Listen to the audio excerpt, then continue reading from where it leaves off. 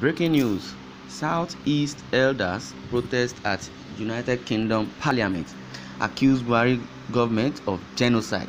The Southeast leaders, in a video of the protest obtained by SAR reporters, noted that the government was fueling the crisis in the region. Some Southeast elders have stormed the United Kingdom Parliament in London to protest against the President Muhammadu Buhari's alleged genocide in their region, while urging the British authorities to prevail on Nigeria to halt the killings. The Southeast leaders, in a video of the protest obtained by SAR reporters, noted that the government was fueling the crisis in the region. It is also accused the government of allowing attackers in form of herdsmen to maim and kill innocent people. One of the leaders and elders said, "It has been a long time all of us came together, and now we are here. This is the British Parliament. This is House of Commons and House of Lords, the mother of all parliaments. We are bringing this letter because of the problem in Igbo land and the Southeast generally, which can be classified as genocide. People are being killed on a daily basis. The humiliation of the Igbo and Southeast in Nigeria is unbelievable. Young boys and young girls are marched out of their houses by fully armed soldiers. They go into their houses and arrest them, and they disappear, and nobody asks any questions. It should stop. It must not be allowed to continue. We are appealing to the members of the British Parliament to please prevail on the Buhari government. We cannot go to our farms. The herdsmen are there killing and maiming our people." Igbo people in the UK have been protesting against various issues and decisions in Nigeria, including the recent arrest of the leader of the indigenous people of Biafra, Nnamdi Kanu, who is in the custody of Department of State Services in Abuja. SAR reporters had last Thursday reported that Nigerians in London began a protest to demand the release of Kanu, who was arrested and brought to Nigeria by the Nigerian government from Kenya last Sunday. Some of the protesters waved the Biafran flag in a video obtained by SAR reporters as they chanted, "Free Nnamdi Kanu now! Free Nnamdi Kanu now!" Kanu is a dual citizen of Britain and Nigeria and had been staying in the UK. The Attorney General of the Federation and the Minister of Justice, Abubakar Malami, had last Tuesday announced the arrest of Kanu while reeling out his offences and insisting that he must continue his court trial in earnest. Malami, in the text of his press conference in Abuja on Tuesday, had noted that the IPOB leader, apart from jumping bail, has been accused of engaging in subversive activities that include inciting violence through television, radio, and online broadcast against Nigeria and Nigerian state and institution.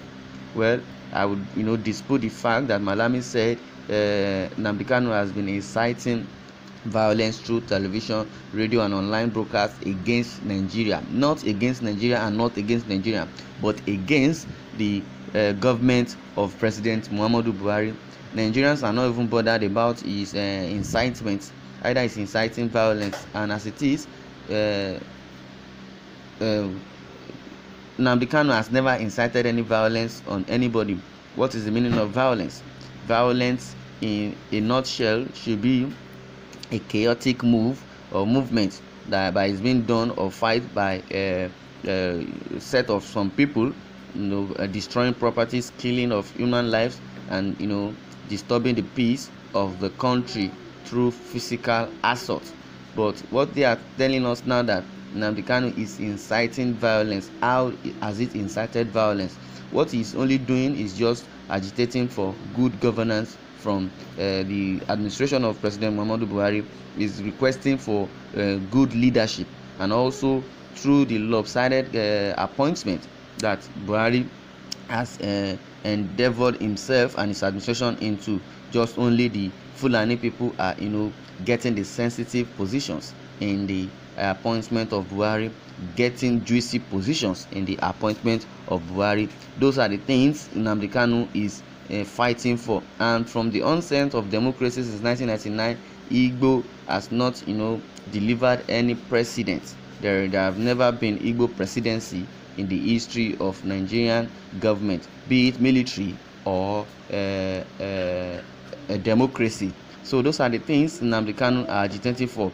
But recently, before the arrest of Nnamdi Kanu floated the Eastern Security Network, which is ESN, just to fight bandits. Who are the bandits? They are the killer Fulani elders, rearing cattle and grazing cattle openly. That is why the southern governors came together and banned open grazing at the cost, because they started using that open grazing to perpetrate evil, just because they were said they are the owner of Nigeria. Why? Just because Buhari attained the position of presidency, now they have the right to kill and to mine and to destroy every entity in the south. They have been doing that in the north and everybody has kept quiet. Nobody is talking about it. But whenever they come to the south, the southern give them a reprisal.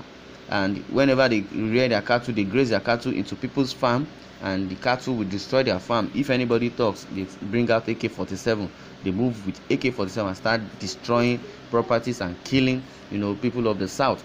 That is why Nnamdi Kanu deemed it fit to bring out ESN. And since then, the government of Buhari has been angry over what Nnamdi Kanu has been doing, just because he said he's killing the Fulani. And meanwhile, the people of Nigeria have said, before you can arrest anybody or accuse anybody that from the south that is disturbing the peace of the country, those that are Boko Haram and the Fulani elders in the northern part, they should go and arrest them first before they can now come back to. So many Nigerians have been angry over the administration of President Muhammadu Buhari. So the people in diaspora are also very, very angry. Well, from the comment section, so many people have been so very, very angry, and says this article, the people, the UK Igbos in diaspora, they are beaten around the bush. Well, there is something they didn't complete during the Civil War. This person is talking about the Igbos, that they didn't complete something during the Civil War. That's what they are trying to complete. But thank God for social media. The world is watching. Yes, the world is watching the administration of President Muhammadu Buhari. This is the first time in history that a sitting president would act this way. And surprisingly, what really happened to Sunday Igboho is just baffling. So baffling. Why will you send DSS? Okay, if at all you want to send DSS to go and arrest or claim that this person is possessing illegal arms in his house, you are supposed to go by the day, not at night. That is uncalled for, because it's supposed to be at the day, not at night. But you went in the midnight around 1 a.m. So that means it's invading someone's privacy. An innocent man, even if he's a criminal, you shouldn't have invaded. If you want to go for an arrest, there should be a warrant, definitely, so that they will know that you are from government. But those DSS acted like bandits. They acted like the way the unknown government acts. They act like criminals. They are all criminals and hoodlums. They acted like Aya assassin, going to Igboho's house. Likewise, the way Nnamdi Kanu was arrested, that's an injustice.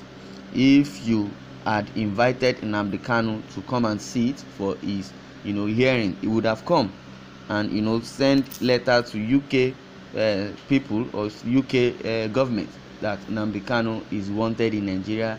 Then they will sign the bill. He will come by himself to come for the sittings. But arresting him, conniving with Kenya government to arrest Nnamdi Kanu is uncalled for. Well, this is the Nigeria we have. So many people have been asking, how did we get here? How did we wake up and get to this stage in Nigeria? Well, I leave the comment section into your hands. You can comment. Thanks for listening and God bless.